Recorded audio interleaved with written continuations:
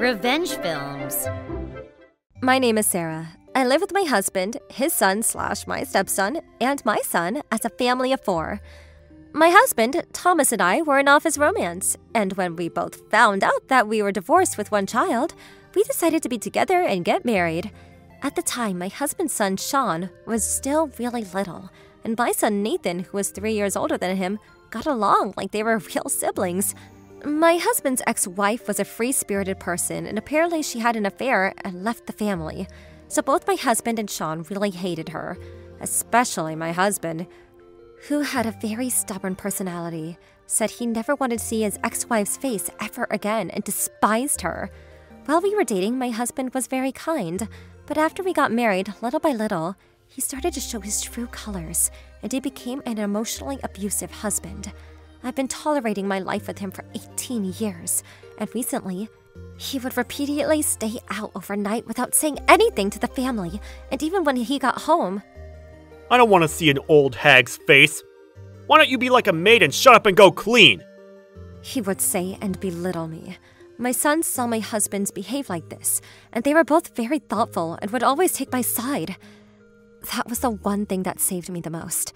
When Nathan turned 23 years old, he got a job and moved out to start living on his own. At that time, Sean had just turned 20 years old, and he announced that he would be marrying his girlfriend that he had been dating. What? Marry? But you just turned 20 years old. Don't you think it's a little too soon?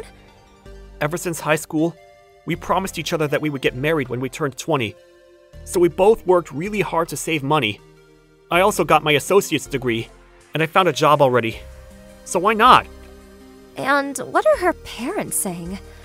They're very supportive, especially her mom, because she really likes me. So they were really happy about it. I see. This is your life after all, Sean. I am also very supportive of you. Really? Thank you, Mom. When I spoke to my husband about the marriage, he barely reacted, like he had no interest whatsoever, and he wasn't against it either. When I told him that prior to the wedding, we would be meeting the partner's parents, my husband said that he was too lazy to go, so I had no choice but to go alone with Sean. I was nervous as we walked into the private room that we reserved at the restaurant, and there was his fiancée and her parents. It's very nice to meet you. Thank you for always taking care of my son. It's very nice to meet you too. Thank you for looking after our daughter. After greeting the fiancé's parents as instructed by my husband, I handed them his business card. I apologize that my husband had work today and wasn't able to join us. I see. Wait, I feel like I've heard his name before. The fiancé's mother had a shocked look on her face and froze. She seemed very flustered, and she started asking me all kinds of questions. This may be a little rude, but would you mind if I ask this? Yes? Could it be that Sean's birth parents and his parents that raised him are different? How do you know that? I knew it! How did this happen? This must be fate. What does that mean? Please, will you please explain this to me? As she began to explain, it turns out that his ex-wife didn't have an affair and run away, but that my husband was the one who forcibly took his son and ripped them apart.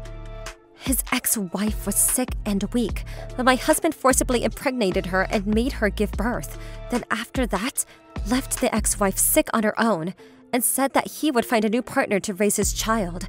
He ran away and never came back. His ex-wife wanted to see her son for all these years, but my husband never allowed that. And even to this day, she said that she's still longing for him. When Sean heard this, he became confused and couldn't understand what was happening. But after a while, his anger towards his father came out. When we got home, he said that he wanted to spend time to think about what to do next, and locked himself into his room. A few days later, not knowing any of this had happened, my husband said something outrageous. So, did you finish meeting the other parents for the wedding? Yes, well... I see. Even though you were a stranger, you did a good job being a maid for 18 years. Sean is getting married now, so there's no need for you anymore. Let's get a divorce. This was so sudden, and I was shocked up by my husband's selfish words. But when I realized that I was finally going to be free, I started to feel incredibly relieved. Do you want to know the reason why I tolerated you for 18 years? Tolerated? What are you talking about? I actually wanted to get a divorce a long time ago, but Sean was already attached to me and said he didn't want to be separated from Nathan either. When I told my husband that this is what kept me, he sneered. But then Sean appeared, and following me, he opened up his mouth as if to tell his dad the truth. I wasn't able to cut off ties with an emotionally abusive father because I felt obligated to you after my awful mom left us and you took me in. Because of that, I'm sorry that it meant you had to tolerate so much, Mom. You have nothing to apologize for. I chose this path to be with you, Sean. Dad, I already heard everything. That it was all a lie. That my birth mother had an affair and left us. Of course that's not true! Who on earth told you that? My fiance's mother was my birth mother's younger sister. As if! There's no way that such a coincidence would happen. You two are teaming up and trying to frame me, but there's no point. What are you trying to do? What Sean is saying is the truth. When we explained how we came upon finding out the truth, my husband was flustered. And, as if to corner my husband, Sean spoke up. I've turned 20 years old, and I'm getting married, so there's no more need to worry about custody. I will be cutting off all ties with you, Dad. I'll never see you again. How dare you forget who raised you all of these years! You've become a despicable adult! I have recorded evidence of your emotional abuse until now, for when we would get a divorce. So, I will be suing you for a settlement fee. I hope you're ready. As I said that, and tried to leave the divorce papers and leave, my husband suddenly lunged towards me and went crazy. What settlement fee? I haven't done anything! Do you think you're strong by getting my son on your side? You're a joke! Hey, stop it! Stop it! Get away from Mom! Your mom? This woman is a stranger! Don't be fooled by her! Mom is the one who raised me all of these years. And I told you that I'm cutting off all ties with you, didn't I? You're the one that's the stranger now! Nathan came rushing over, and my two sons stepped in to stop him. What are you doing?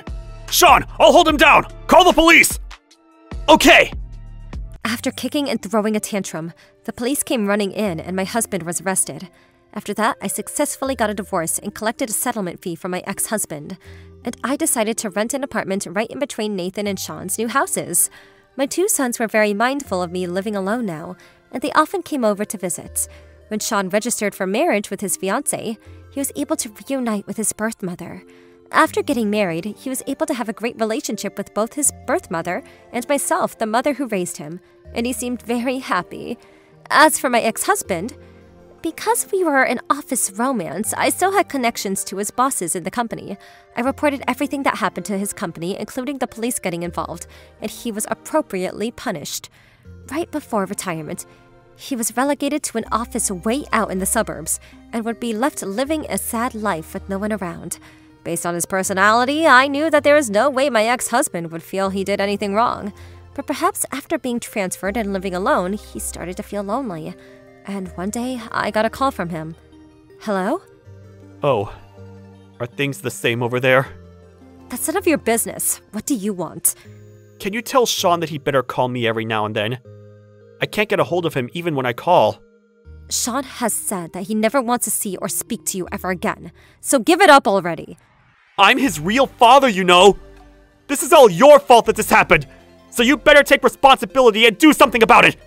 Are you harassing me? Do you want to be sued again? Damn it! Fine! After that, my ex-husband never tried to contact me again. I was finally freed from the emotional abuse, and I was able to gain a new happy life while maintaining a wholesome relationship with both my sons. When I thought about having to never see that man again, I'm happy and relieved from the bottom of my heart. How was today's video? If you enjoyed it, please subscribe, like, and leave a comment. Stay tuned for more.